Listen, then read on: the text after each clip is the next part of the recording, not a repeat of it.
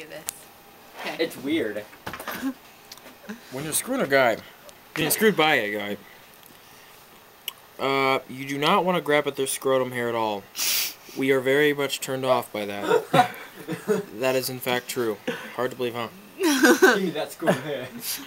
Also, if you ask a guy to shave his balls, and he does it for you, he is probably bisexual. In fact, he is bisexual.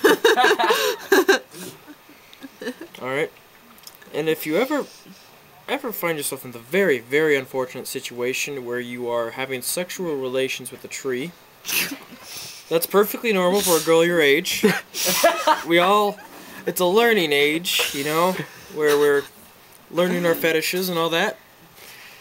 Also, if you're ever waxing your eyebrows, don't wax your vagina hair at the same time. You will mess one of them up. And either way, it will not be a pretty sight. That's all.